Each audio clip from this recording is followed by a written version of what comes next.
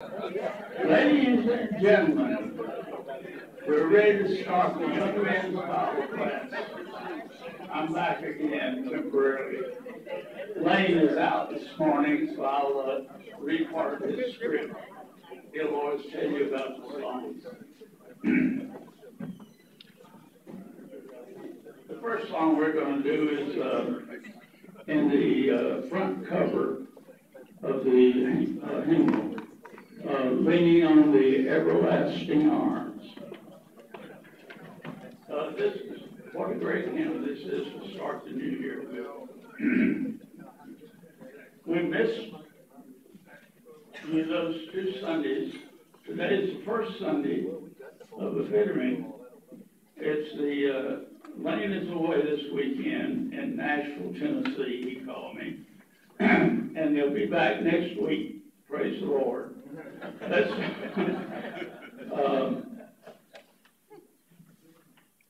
again, the first song we're going to do is Leaning on the Everlasting Arms.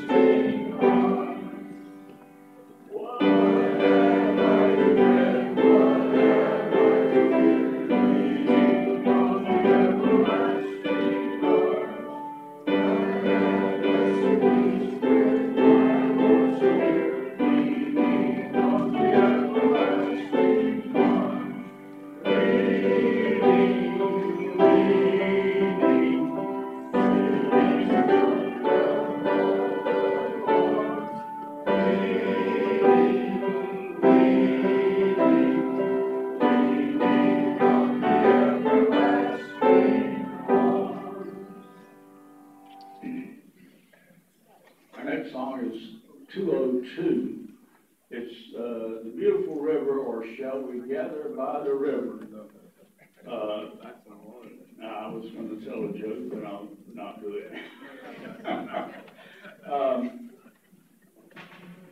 We welcome you back to Redhead Hall for 2024, and we also welcome back Sandie Gravett as our teacher over the coming weeks. Sandy, we're so glad to see you here. Certainly glad to have you back. Okay, number 202. Let me find that so I can lead it.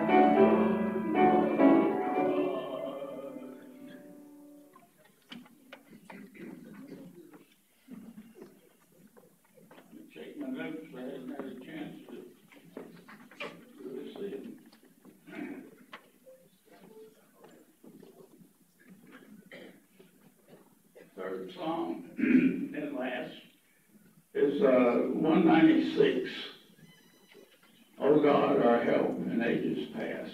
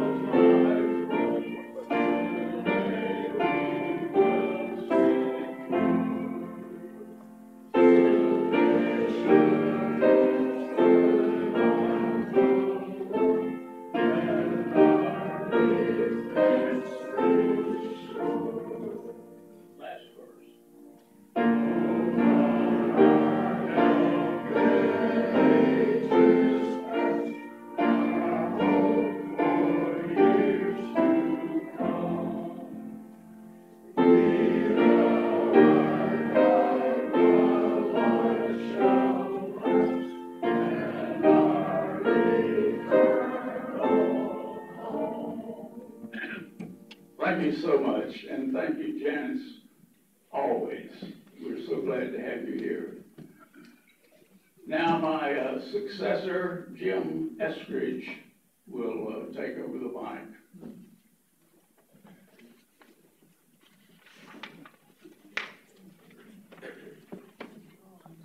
Thank you. We'll appreciate it.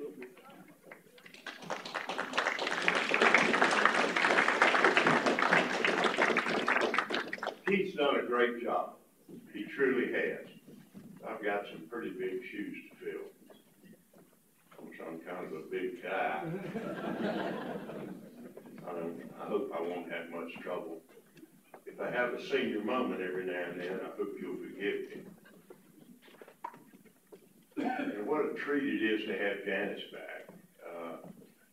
She's been sick with a hand ailment, but she's doing good now.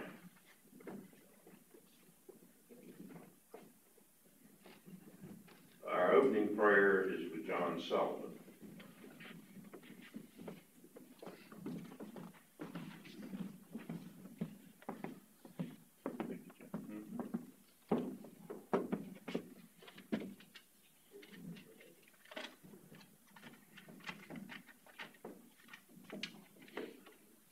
We've talked already about a lot of changes for today, and so if you will, pray with me. Dear Heavenly Father, this day we pray you would guide us through changes from one season to another, from one year to another, changes from one Bible study to another. Enable us not to flee from your presence, nor deny the leading of your Holy Spirit. For those who battle diseases, may you intercede through doctor's care, medication, and prayer. For those who wage war with either with purpose or with its ending, may you help and intercede those through careful listening, attentive presence, and prayer. Just as we leave the focus of Advent, change in the seasons, and embrace the new year, soon the journey of Lent, be with us in all that we do in your will. And these things we ask in your name. Amen.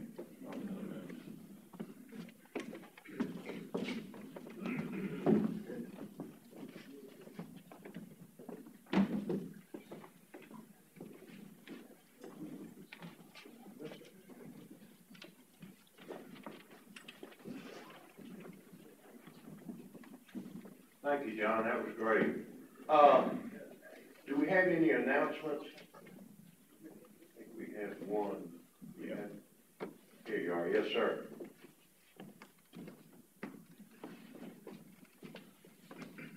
I'll stand over here because my voice is pretty rough this morning. With the mic. Hope that's a little better. What I have to report is the sad news that Barry Reed, one of our very long-time members, passed away yesterday.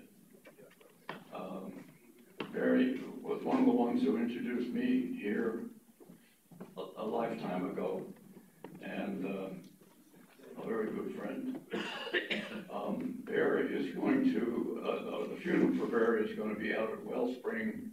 The time hasn't been determined yet, but it won't be too long. Thank you, Bill. I want to thank all of you for the privilege of being your president. I hope I'll do a good job. I will do my best. If any of you have any criticism or suggestions, I welcome them. Any more announcements? Well, let me tell you about these two old friends of mine, Willie and Clarence. They were both 91 years old and both grew up together. They played baseball and Little League and Pony League, even through high school. And Willie was a little sick, so Clarence spent every day with him. They were both in a nursing home. And Clarence said, you know, Willie, I wonder if they play baseball in heaven. And Willie said, I don't know. And Clarence said, well, you know, you're probably going to go before me, so any way you could tell me, I would appreciate it. So sure enough, Willie died. And it was about 3 weeks later, Clarence heard this big clap of thunder. He said, Clarence, Clarence? Clarence said, who's that? He says, it's Willie. He said, Willie, you dead. He said, I know, but you wanted to know about baseball in heaven. And I've got some good news and bad news. He said, well, what's the good news? He said, well, the good news is we play baseball every day. And it's fantastic. Just a fine field, great people, and I tell you, you never get tired. Willie said, well, that's good. I said, how about, what was the bad news? He said, well, the bad news is you're pitching next Tuesday.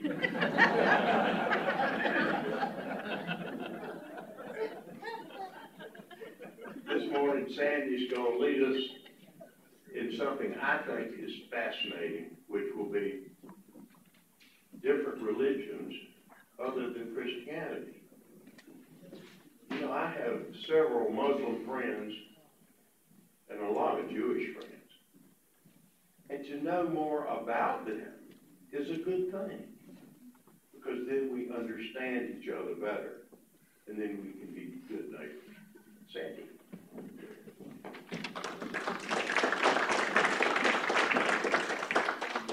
Good morning. It's nice to see such a big crowd this morning. That's terrific.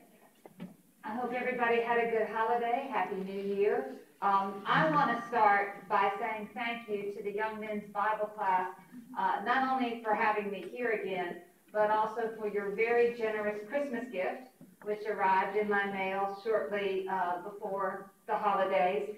It was very generous, and I thank you for that. On to 2024.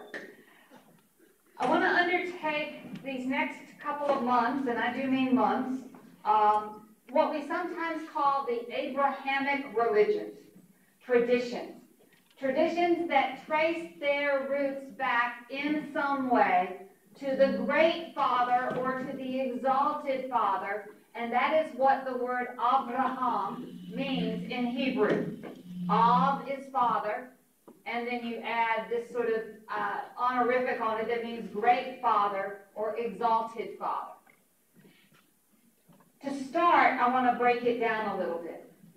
almost 56% of the world's population are part of a tradition that traces its roots back to Abraham.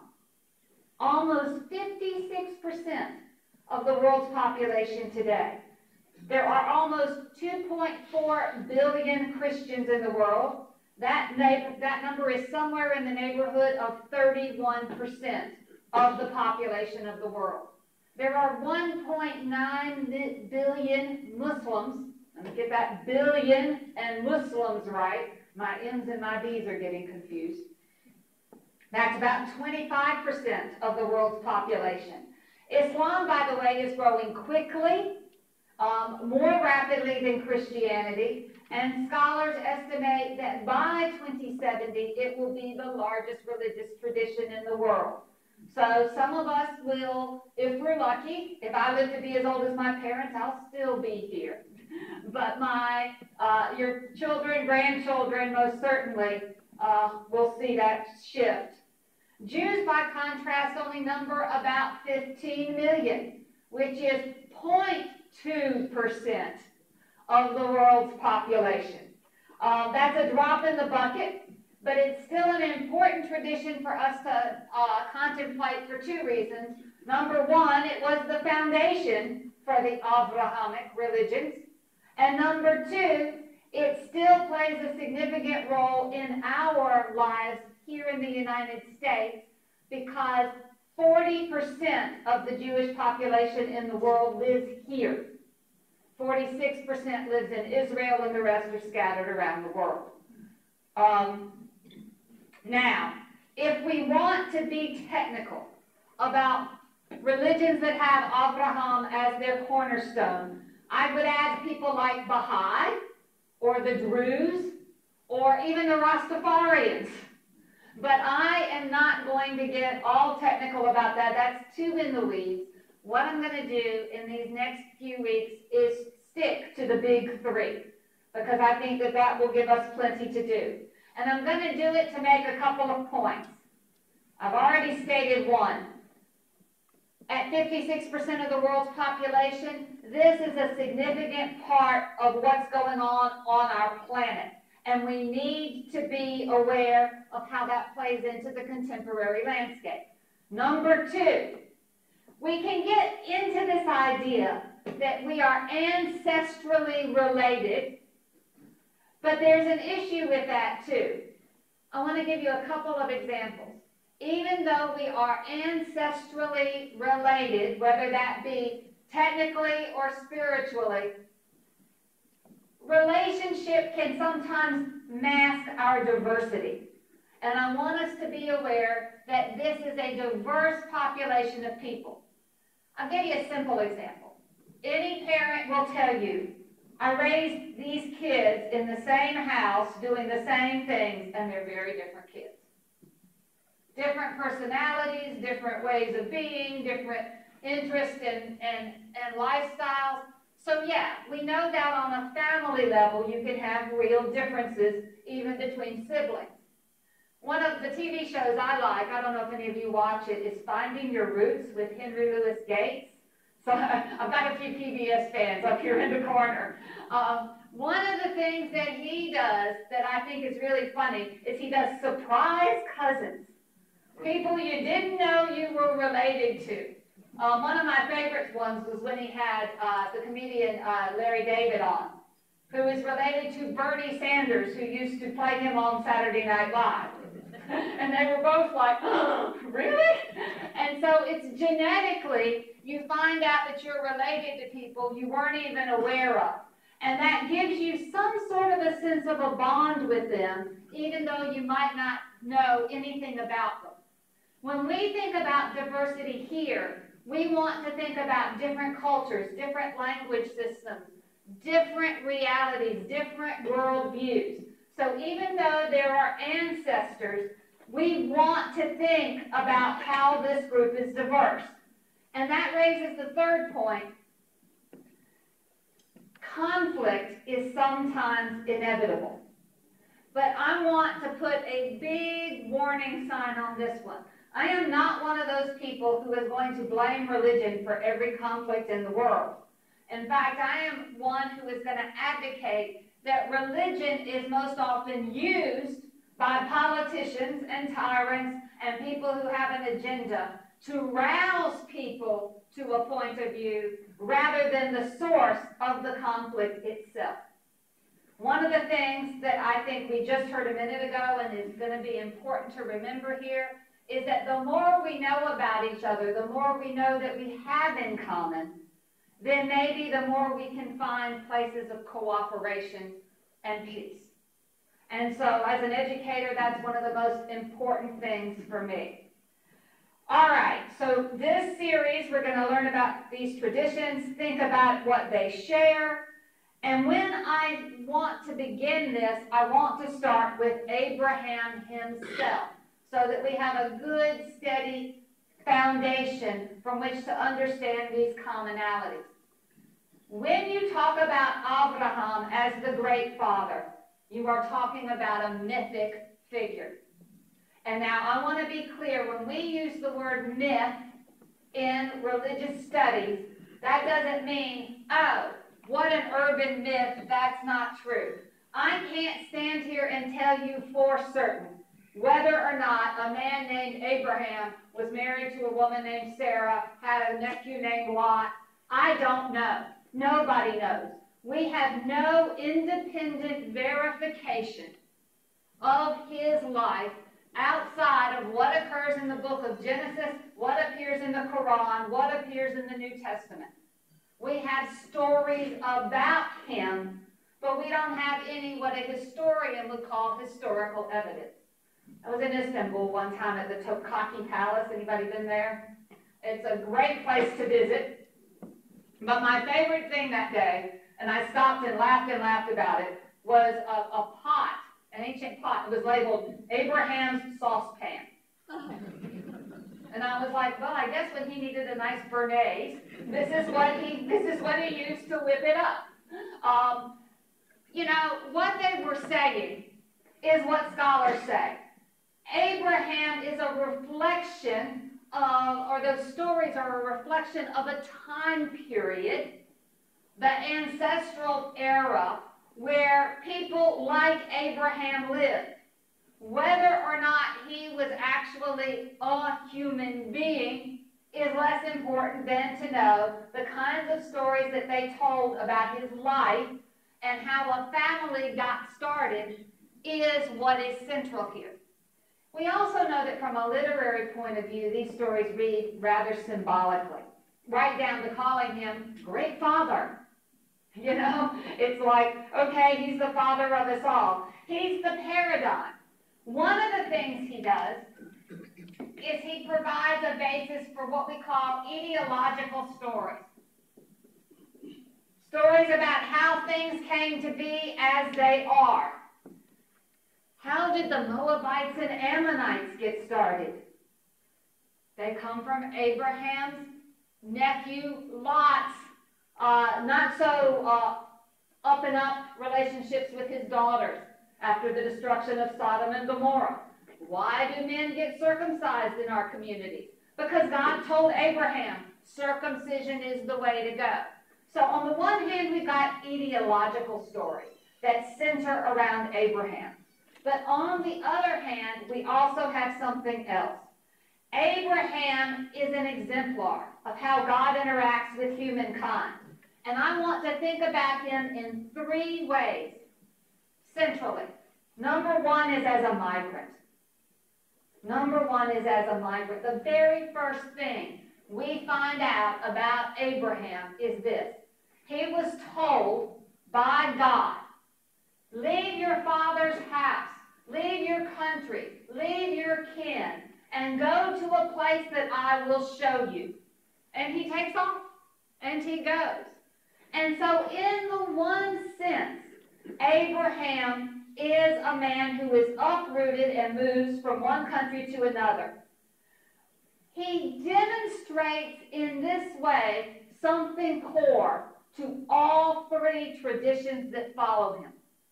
You're going to have to learn how to navigate some important journeys if you're going to survive. He builds build a separate community, a separate thing, but he does it by figuring out how to move among various peoples and groups, sometimes peacefully and sometimes less so, in order to establish his place. Let me give you a couple of examples. There's not one but two stories of Abraham's wife Sarah being attractive to leaders who wanted to take advantage of her. Abraham and Sarah had to figure that one out. His nephew Lot, who's traveling with him, is kidnapped, held hostage, and Abraham has to go with some others and get him back in an armed raid. This is not an easy place for him to light. He has to figure out how to locate his home base amongst a bunch of other people who were living there and in situations that were sometimes challenging, like famine.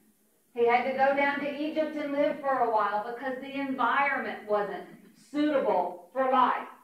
In these things, his story resonates with ours because we, while we might not have to move from country to country, also have to be navigators, journeyers, people who go through life in motion. We never know what might be in front of us. And so finding our way in sometimes difficult circumstances is one way that Abraham, as a migrant, creates a storyline that is easy to build on. Right? Second way, Abraham wants to be a family man. And that's a challenge for him too. But in this way, we can also identify with him. Because Abraham knew something that most of us also know. Going through life by yourself is not a good way to go through life. We go through life in units, and those units help us survive. I was reading again last week about how people live longer, healthier lives when they have good, healthy relationships that sustain them. Family, friends, community.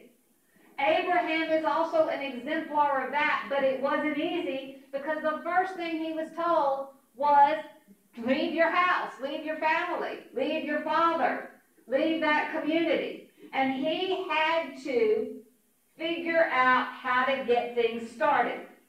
But Sarah could get pregnant. So one of the first challenges we meet in the Abraham story is, how will this story continue if we can't have an heir? Is his heir going to be Lot? No way, because Lot was making one bad decision after another. And they were not getting along all that well. They had to separate out early on. Is his heir going to be Eleazar of Damascus, the steward of his house?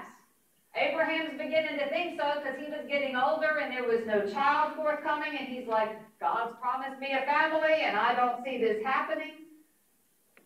Is it going to be Hagar's son Ishmael? Muslims think so. This is the heir that they trace themselves back through. And so Hagar, Hajira in the Muslim tradition, is going to be important to that story. And you'll remember, she gets pregnant because she is not the servant of Abraham. She's the servant of Sarah, his wife. And Sarah wants to do a surrogacy, but it didn't work out because the two women weren't getting along real well. So, was it going to be Ishmael? Was it going to be Isaac, the child of his old age? But also a child who God demanded he sacrifice, at least according to Jewish tradition. So, this whole thing about how he is going to build a family was a struggle. This is also something we can identify with. Lots of families know what infertility is like and the challenges of infertility. Lots of families know what it is to work through the social and economic forces that work against families. We're dealing with that in our country right now. Lots of social and economic forces that make family life very difficult. And also, they had to steer through the dynamics of jealousies and rivalries and all the fun things that we do in our families. We've just had Christmas. I'm sure a few of us are very familiar with that, right? Because there's always holiday times. How do we steer and navigate difficult family situations? Abraham is also an exemplar here. So he's a journeyer, a migrant. He is a family man, but he's fundamentally the paradigmatic figure for fidelity, trust, or faith. And this is important to all three traditions. Let me do this. First of all, he has faith as a follower of God, and of a God who for him can be both quite present and quite elusive at the same time. Right? There are times when God is speaking to him very clearly. Go, do this, be there. I'm instructing you in this way. I'm promising you this. And there are times when that God seems very distant from him. Who can't identify with that? Secondly, when you think about this God that Abraham is following, it's a God who both makes demands and also holds out visions of what could be. And so in that way, it puts some responsibility on Abraham. That's going to be important to all three traditions. What is demanded of us if we are to be in these traditions? But also, what is extended? What is the hope? What is the dream? What is the ideal that we are working towards? In this way, Abraham is a paradigm for that. Now, given these three qualities, it's easy to see why he's a good first figure, right? He has a lot of things that say, oh, we can build on this. But is that all that these three traditions have in common? Let me ask you. You've been quiet long enough. So now it's time for you to play. If I ask you right now, what are things that Judaism, Christianity, and Islam hold in common, what would you tell me? What was that? God. Okay. I got a good question right here, although June, quite correctly, said Allah. Allah, if you don't know, is just the Arabic word for God. It's not a proper name.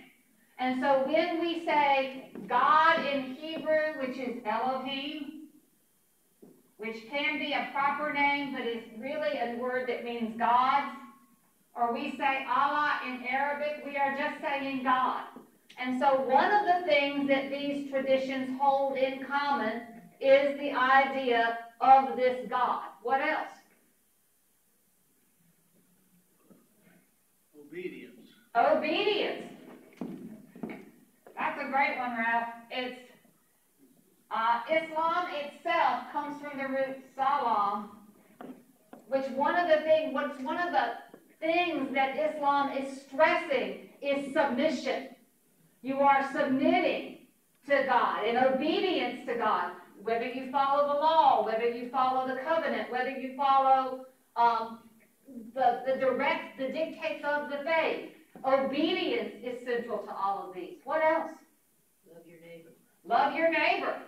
That's a fundamental way when you're dealing with these religions. What do they come down to despite their differences? Love your neighbor. Good. What else? Belief in an afterlife, variable belief in an afterlife, different ideas of what that afterlife may or may not entail. But even though Abraham in his generation did not believe in a hereafter, because that's a later evolution in the Jewish tradition. They believed you lived on through your children, through your line, through your lineage. But we are going to see in Judaism the idea of an afterlife develop. It is central to Christianity, and it is important to Islam. So that's another good thing. What else? Take care of the poor. Take care of the poor, a fundamental responsibility, one of the highlights of each religion. We're going to talk about that one. Anything else? What about a place that's important to all three? Anybody? Temple Mount. Jerusalem, yeah, the city of Jerusalem. Holiest site in Judaism, very important to Christianity, third holiest site in Islam. So that's a very important commonality now. Put that on the list. I'm a biblical scholar, or I'm a religious studies scholar, so I'm going to say this. Monotheism. Not just God, but one God. Now, they don't all think about it the same way. You know, Muslims who are strict monotheists think Christians kind of fudge that a bit with our Trinity. But nonetheless, monotheism is important to all three religions. Anybody else got anything that they want to add to this list? Giving back to God. What was that? Giving back. Giving back to God, yes. Devotion, dedication, putting God above all. I think that's central to monotheism. I would add this. Prayer, fasting, some of these observance of holidays, and creating a calendar around which these events are done. Christianity, of course, moves primarily on a solar calendar. Judaism moves on a combination solar-lunar calendar, and Islam moves on a lunar calendar, but they all three have very specific ways of marking time. So I would add those things. And at least for Christianity and Islam, I would add an emphasis on proselytizing. That's why they're the two biggest religions in the world today, because they're designed to spread. What I intend to do in this series, and this is just an introduction, so what I intend to do is to walk through these traditions sequentially. I'm going to talk predominantly about Judaism at first, predominantly about Christianity in the middle, predominantly about Islam at the end. And I say predominantly because I am always going to be looking for points of connection between the three, all the way along. But what I'm going to hope that you walk away with is a sense of some of the history, the tradition, the knowledge, so that you can have better conversations with your friends who might not see the tradition the same way you do. Those kinds of things, I hope, are what we'll get. What I want to do today is leave you with a thought about Abraham. It's from the late rabbi and writer Jonathan Sacks. I don't know if any of you read any of his books. He died in 2020 of cancer. But this is from his book, The Great Partnership, which is really about science, religion, and their relationship. But he has this wonderful bit about Abraham that I want to leave you with today. It's a long quote. Abraham, he says, performed no miracles, commanded no armies, ruled no kingdom, gathered no mass of disciples, and made no spectacular prophecies. It's 100% right. Yet there can be no serious doubt that he is the most influential person who ever lived, counted today as he is, as the spiritual grandfather of more than half of the billions of people on the face of this planet. His immediate descendants, the children of Israel, and you can tell this is written by a rabbi, known today as Jews, are a tiny people numbering less than 0.5% of the population of the world. Yet they outlived the Egyptians, the Assyrians, the Babylonians, the Persians, the Greeks, and Romans. That was going off for me. The medieval empires of Christianity and Islam, and the regimes of Nazi Germany and the Soviet Union, all of which opposed Jews, Judaism, or both, and all of which seemed impregnable in their day. They disappeared. The Jewish people lived. It is also no less remarkable that the small persecuted sect known as the Christians, who also saw themselves as children of Abraham, would one day become the largest movement of any kind in history of the world, still growing today 2 centuries after almost every self-respecting European intellectual predicted their faith's imminent demise. As for Islam, it spread faster and wider than any religious movement in the lifetime of its founder, and endowed the world with imperishable masterpieces of philosophy, poetry, architecture, and art, as well as a faith seemingly immune to secularization or decay. All other civilizations rise and fall, he concludes. The faith of Abraham survives. It's a lot to think about, isn't it? So, with that, anybody got a question? Yes, June. Are you saying that Abraham wasn't a man, but... June is asking, am I saying was Abraham not a man? I am saying, as a scholar, I can't tell you whether Abraham actually existed as a human being. I don't have any independent corroborating evidence, like a birth certificate, a record from, some government somewhere along the line. I don't have any of those things. It doesn't mean that he didn't live, because we wouldn't expect those kinds of records of individuals like that in the time he was living. But does it mean that does it mean that he did live? I can't also say that. But what I can say is that no matter what, it's clear he's a symbolic figure. And in that way, he's mythic. Because as great father, and all these stories being told about a great father, and all these ancestral lines traced back to a grandfather, are clearly mythic lines. This is the progenitor of this people, of this people, of this people. Does it technically mean that if we did DNA analysis, we would trace it back? We can't say. But does it mean that there is a symbolic element to it? Yes. And so in that way, we talk about them as mythic figures. That's what I'm saying. Yeah, Dennis? Don't we have the same question about Jesus Christ by a lot of people? A lot of people would say the same question about Jesus Christ. You can't independently corroborate it. But, it's a matter of faith that you believe that he walked the face of this earth. Doesn't surprise me that I can't independently corroborate it, and it doesn't mean that I don't believe they were, real people in a time. I'm just saying, when you run up against the arguments that you will run up against in academic literature, you just need to be prepared that for the history of the people of Israel, there's not much you can prove until you get way down later in the monarchy. There's not much independent evidence outside of it. Just isn't. Doesn't the New Testament offer some evidence Of what? of Abraham's existence? No. It talks about him as a spiritual figure. It talks about him as, in fact, Paul uses him as an allegory. That's how Paul uses him. But it doesn't offer any independent evidence. Jesus talks about, you're with Father Abraham, but he doesn't, provide any, what we would call as, you were a judge, competent evidence, right? What's the competent evidence that demonstrates the point? All I said was some evidence. Yeah, but you know what I'm talking about. There's evidence, and then there's evidence. So where do we go? Okay, anybody else? Yeah. You said that in Abraham's time they believed that a person would live on in your descendants. Yeah.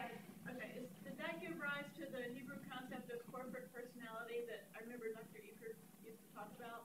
It's a great question. She said, if you live on in your descendants, does that give rise to this concept of corporate personality? Yes. You are part, but there's also something else to it. You're part of a household, a clan. And so this is the hardest thing for us to understand about the ancients, particularly when we get to this Jewish layer of things. You weren't thought about as an individual. You were thought about as a member of a household.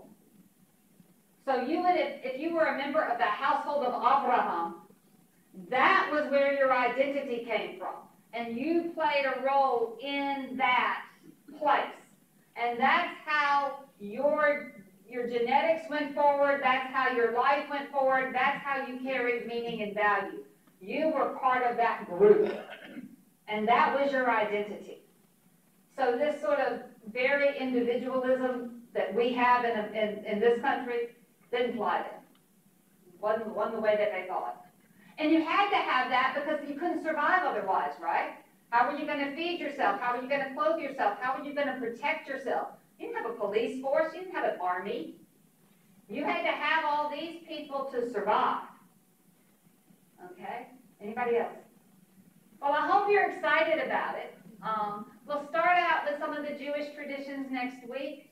I think it's going to be really interesting, a different kind of ride for us. But pick up Rabbi Sachs sometime. Give him a look. All right. I'll see you next week.